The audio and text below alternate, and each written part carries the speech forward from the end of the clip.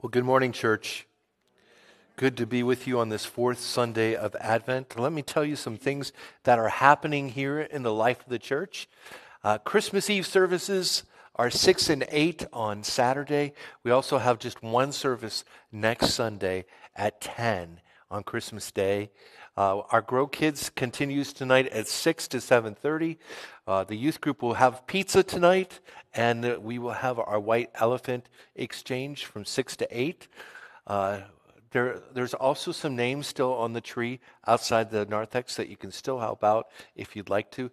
Is there any other directions, Kelly, for the names outside of the church? On the tree? Yes.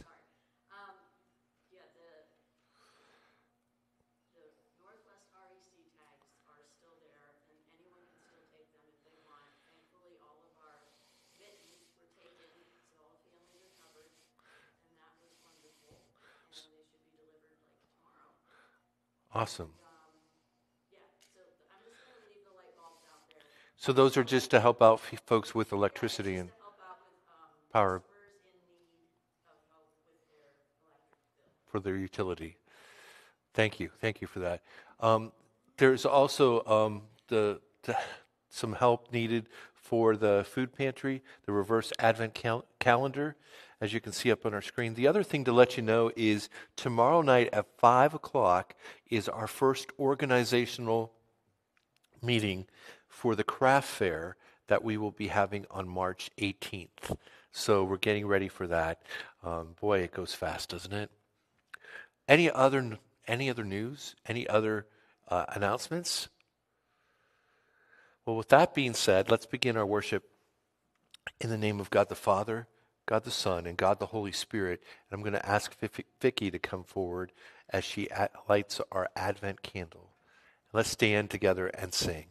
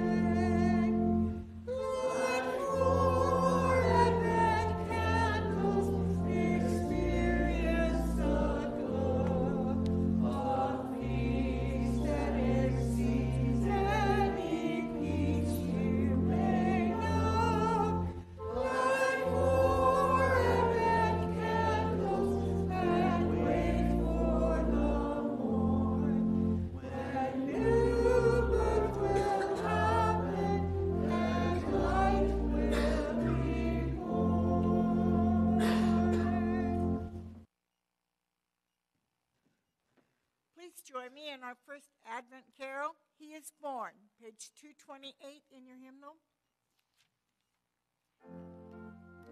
First and last verses, please.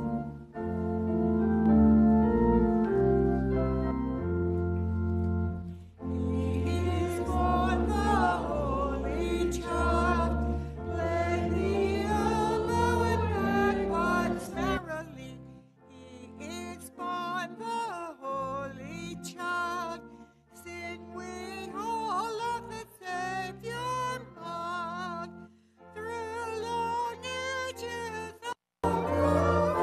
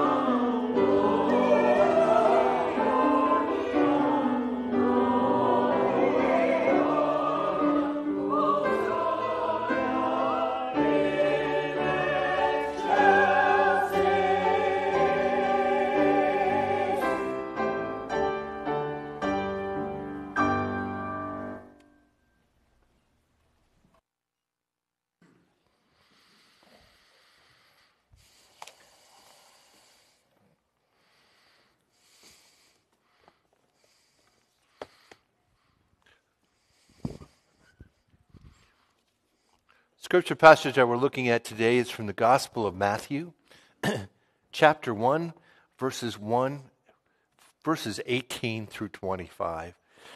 And this is how it reads. This is how the birth of Jesus, the Messiah, came about. His mother Mary was pledged to be married to Joseph, but before they came together, she was found to be pregnant through the Holy Spirit. Because Joseph, her husband, was faithful to the law and yet did not want to expose her to public disgrace, he had in mind to divorce her quietly. But after he had considered this, an angel of the Lord appeared to him in a dream and said, Joseph, son of David, do not be afraid to take Mary home as your wife, because what is conceived in her is from the Holy Spirit. She will give birth to a son, and you are to give him the name Jesus, because he will save his people from their sins. All this took place to fulfill what the Lord had said through the prophet. The virgin will conceive and birth a son, and they will call him Emmanuel, which means God with us. And when Joseph woke up, he did what the angel of the Lord had commanded him, and he took Mary home as his wife. But he did not consummate their marriage until she gave birth to a son, and he gave him the name Jesus. This is the word of God for the people of God. Thanks be to God.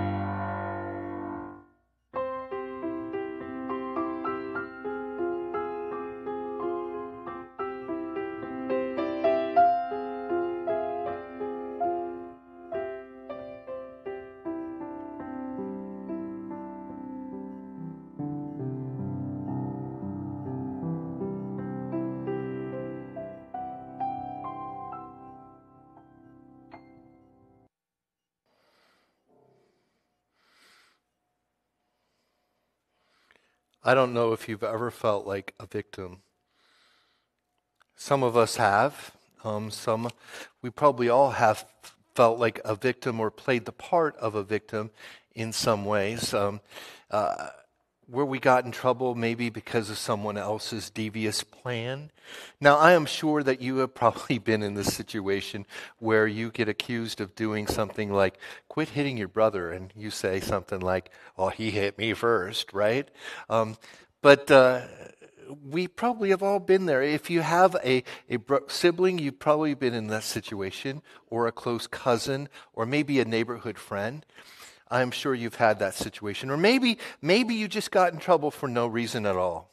Or maybe someone did something and you had to take the blame, or you got blamed for it. I had an odd teacher when I was in sixth grade. I had a great homeroom teacher, but we had to go to this other teacher for English, and she was a little bit off in some ways. In fact, I think she got let go later on in her tenure. But I remember sitting in her class one day, and I had my pencil, and there was a mark on the desk, a pencil mark, and I decided to erase it.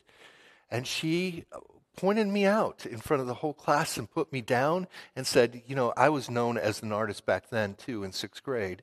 This artist guy, he's always drawing. He's never doing his homework. And that was somewhat true, probably. But he's writing and drawing on the desk. And I'm thinking, I'm erasing. And I tried to convince to her that I was just erasing a mark. She stopped the class and totally put me down in front of the whole class, and proceeded to tell me that I had to write a 500-word essay on why it's not good to write on a desk. I felt like a victim. I didn't do anything. I felt like a victim. Maybe you have felt that way too. Maybe you've got caught in the midst of somebody else's stuff.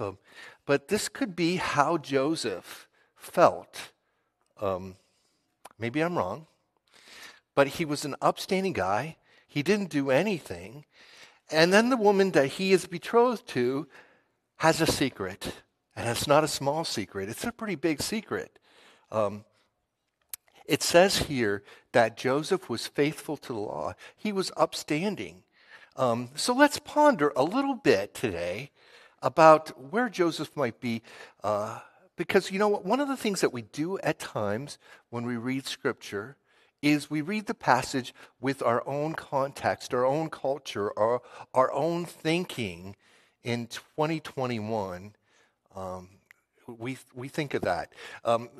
We have it in our mind. And meaning we think of the story of how it would be happening today.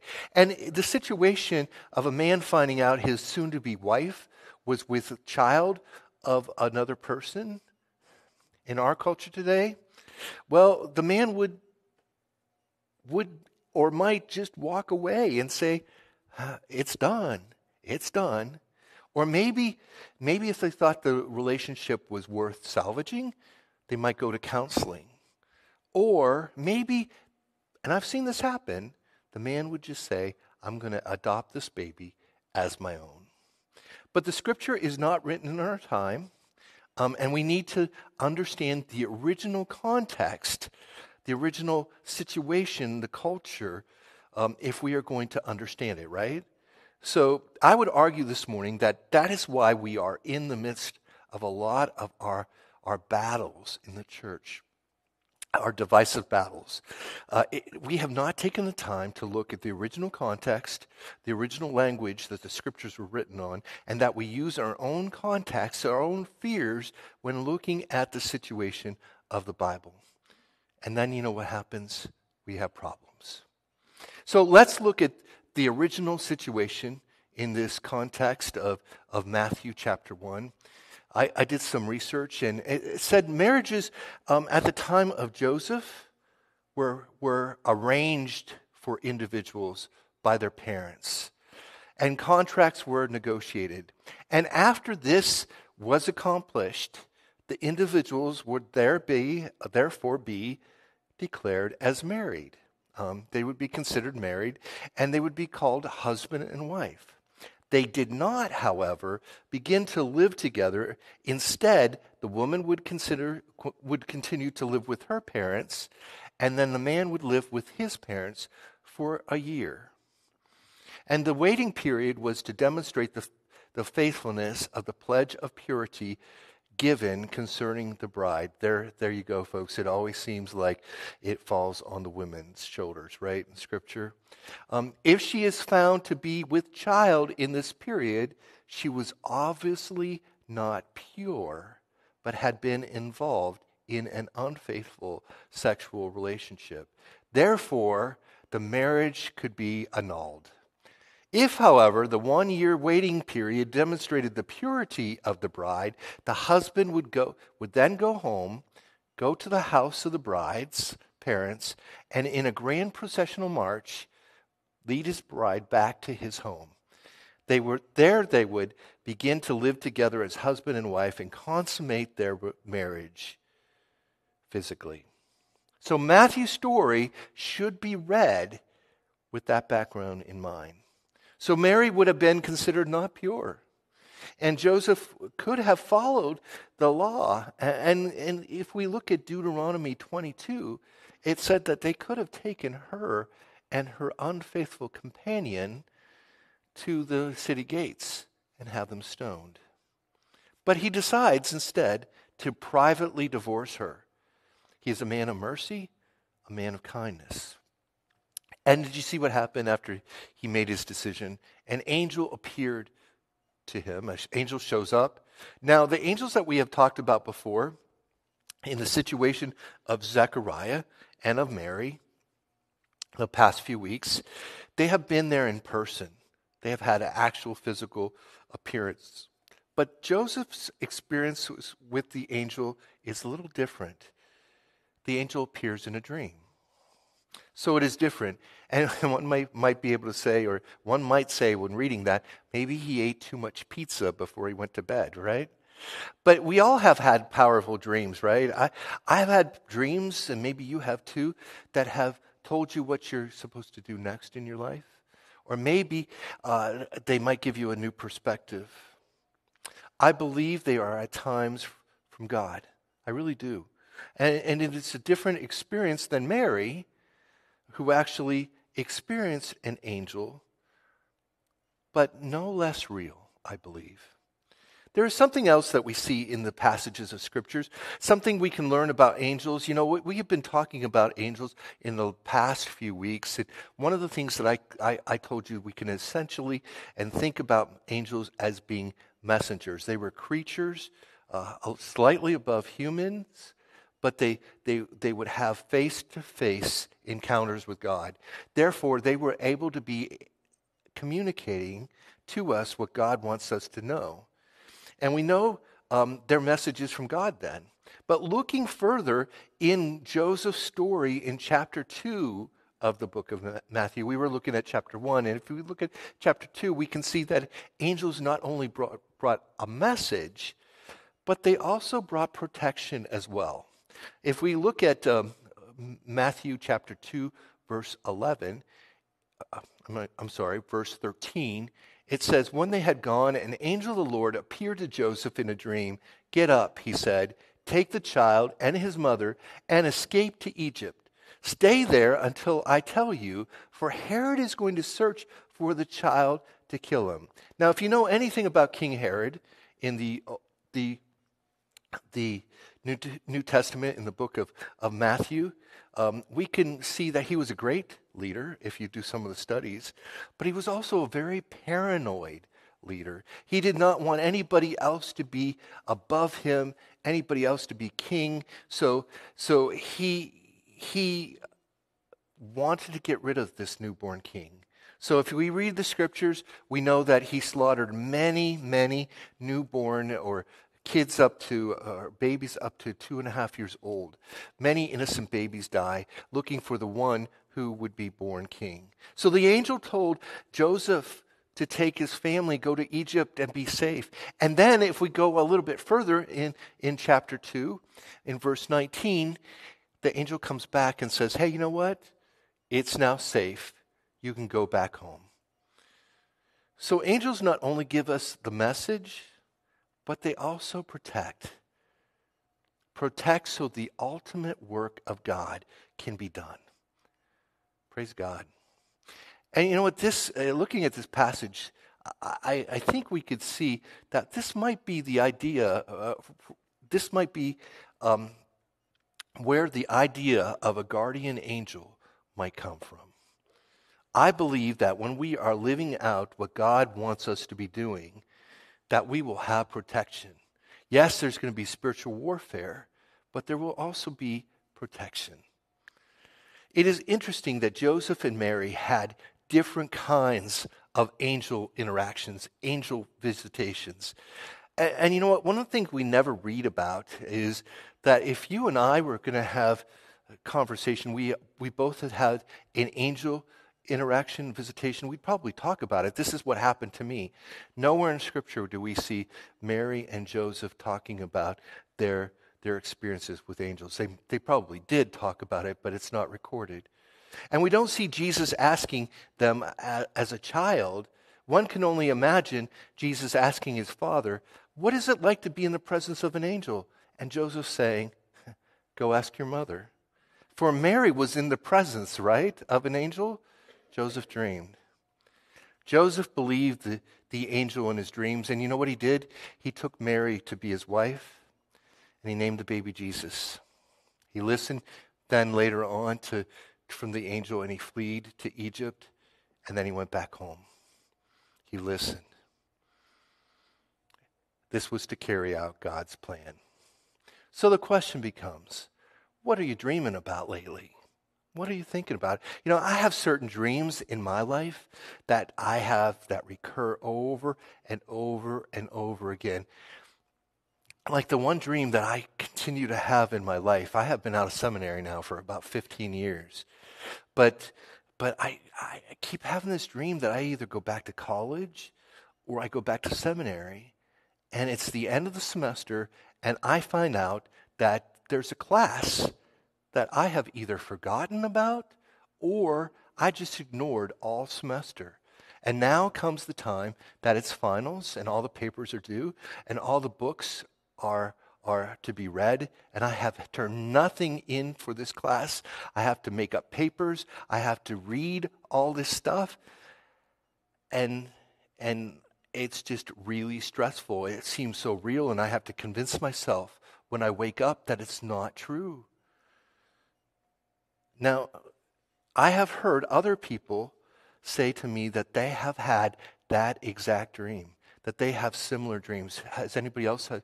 Yeah, some other folks. A therapist once told me that those are stress dreams, that we should listen to those dreams and maybe take some time off or lighten our load when those happen. I had one not too long ago, actually. Some people have dreams that they can fly. Anybody's flown in your dreams? Yeah.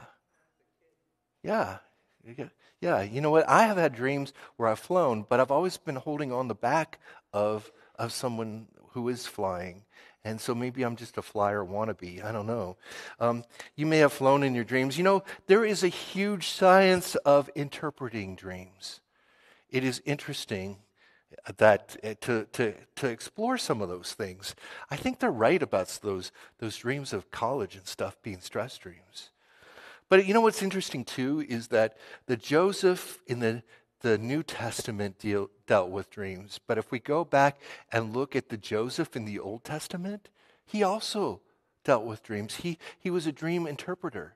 You know, our dreams can lead us in all kinds of directions, but because Joseph listened to this angel in the dream and did not play the victim card, he became the father of Jesus. And it led him essentially to peace. He did not play the victim card. Was he a perfect father? Probably not, because he was a human being. But he was also a man of sensitivity and mercy, one that was probably perfect for the situation of Jesus coming into the world. He listened. He also found protection from the angel, as the angel told him twice in a dream to go to another location. So that might be the biggest lesson. Listen to the message. Listen for protection. Listen for direction. Because that will lead us, if we follow, a lot of times to peace. Now, I don't know if you've ever been in this situation. I have. But you're driving your car, and this actually happened to me on 79 one time. You hit black ice, and your car goes spinning out of control. You have absolutely no control. Anybody had that experience happen to them? Quite a few here. It's really scary because you don't know how it's going to end. You don't know where you're going to end up. Are you going to live through this or what? Life can feel like that, can it? It can feel completely out of control. You feel like you lose control. But the truth is, if we really think about it, we never had control in the first place, right? Joseph must have felt like that. He was a man that was holding on to things. He was a man that was following the law to a T. And then this girl that he was betrothed to, she does something else and turns his life upside down. Things are a little bit out of control. But an angel tells him, hey, you know what? It's okay. It's okay, that things are okay, that God's got this. And if you do what we say, everything's going to be okay and you'll have peace. May we hear that truth today for us as we live into this Advent season. May we know that when life seems to be swirling out of control, because it can do that, right? That it will be okay. So you may feel like a victim today. You may feel like a victim. Maybe you are caught up in someone else's mess. Joseph had a visit in a dream. I can't promise you that you will have an angel visit in a dream. But we do need to pay attention, I believe, to our dreams. Because I feel that God can speak to us. But I can tell you one thing today. That things are going to be okay. That God's got this. That even if we die in the process of whatever we're going through, that there's a room that is waiting for us. A room beyond our imagination. That a room that is prepared for us. Let us be like Joseph and listen. And live faithfully to the plan that God has for us. And the protection that God is indeed bringing for us. Because I believe God will bring that protection. I believe that God will reveal his plan. And God will, like the banner says for today, bring peace. Let's pray. Lord God, we thank you. We thank you for the example of Joseph. We thank you for the word of peace that the angel brought. Life can get out of control sometimes, Lord, and we thank you. We thank you for your peace that you can bring in the midst of our storms. Let us remember that Jesus does calm the storm. Let us go forth, therefore, and live into this Christmas season and beyond, knowing that your peace will endure and will endure forever. Amen.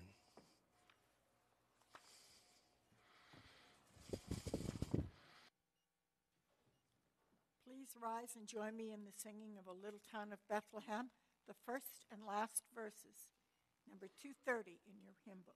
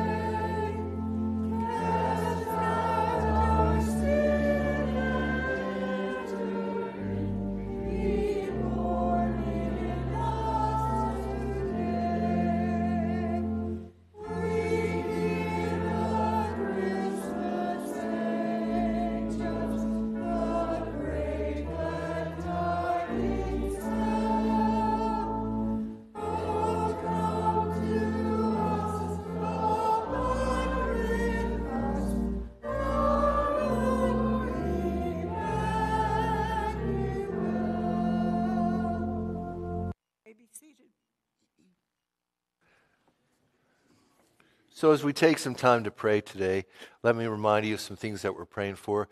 Other services have been asking for prayer for people who are traveling through the holidays. We already have a family from our church that left on Friday to go down to Tennessee to be with family. We can be praying for them. We also want to be praying for school kids have been lifted up and just the things that they're going through at school and in their life. We can be praying for them.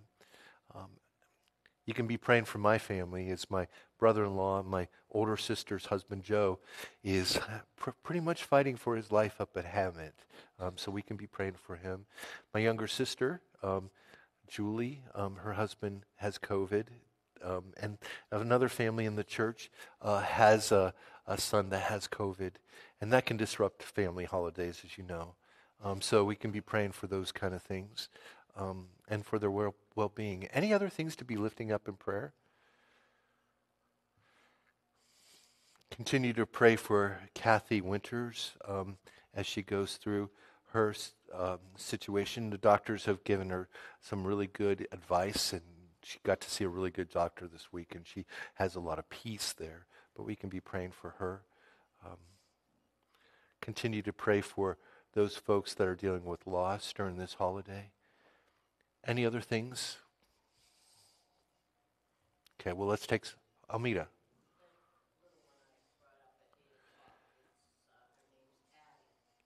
Addie.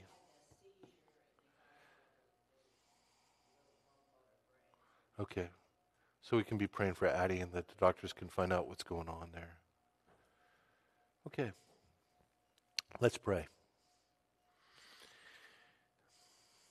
Lord God, we come before you as people who want to have control, but we know that you are ultimately in control.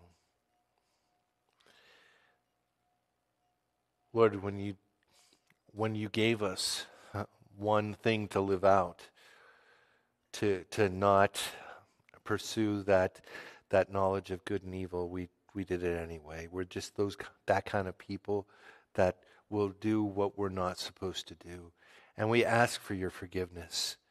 Lord, when we have those choices that bring temptation into our life, we pray that you would just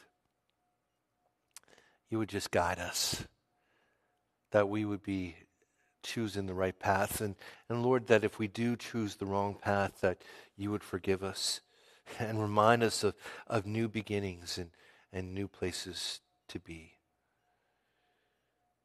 We thank you, Lord, for being Alpha and Omega, the first and the last, the Prince of Peace, the mighty God, the wonderful Counselor, the everlasting Father. We thank you for your grace. We thank you for forgiveness. And we ask that you would forgive us today for this many sins that we commit in our lives, the ways that we become distracted from who you are. And Lord, as we pray that this morning, we also lift up things to you. We pray for people who are sick. We pray for those who might be undergoing surgery. We want to pray for Jean this morning. We also want to pray for this little one that the doctors are trying to find out what might be happening with their brain. Lord, we pray for those folks that might feel out of control, that life is swirling around them, and that they wish that they had control, but they know that things are beyond who they are. Lord, help them to realize that you are ultimately in control, and that if we seek your ways, you will bring peace. You will bring peace. Help us to live into the church and the support that this church can bring, because that's the way that you bring peace sometimes, is through the other. Lord, I just want to pray for those who are dealing with loss this Christmas as well. We just pray as they are going through the season. And we all think about people that we love. May you be with us as we experience grief. Lord, we just want to pray too that you would continue to guide us to the people that you are calling us to be, that we would be people that would seek who you are, that we would listen to directions, that we would seek your protection. And Lord, as we pray this, we thank you for the way that you have brought us peace through how you've taught us how to pray. And we pray that prayer this morning saying, Our Father, who art in heaven, hallowed be thy name. Thy kingdom come, thy will be done, on earth as it is in heaven.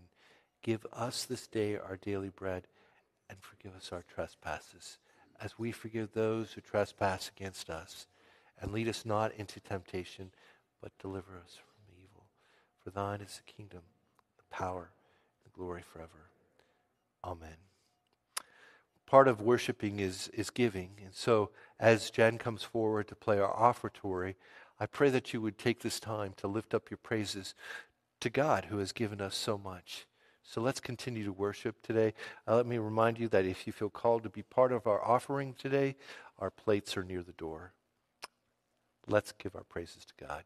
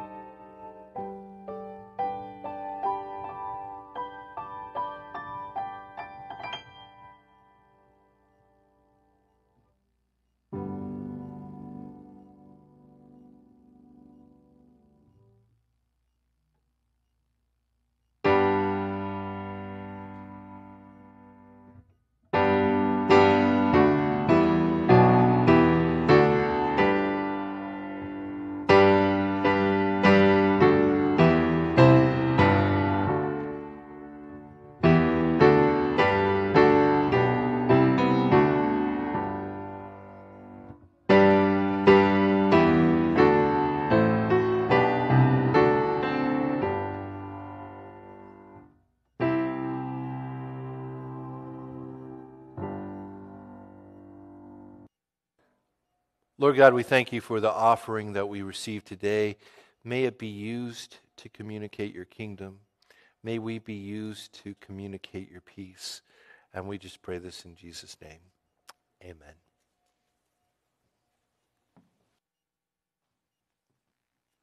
Please join me in our final hymn, Hark the Herald Angels Sing, page 240, first and last verses, please.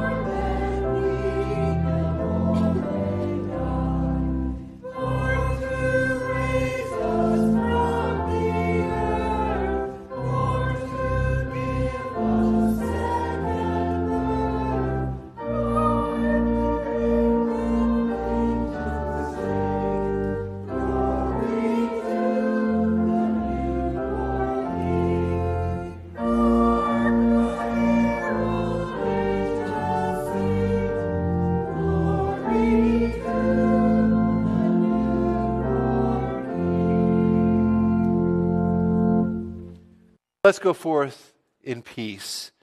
May the grace of God, the love of God, and the work of the Holy Spirit be alive through you and with you.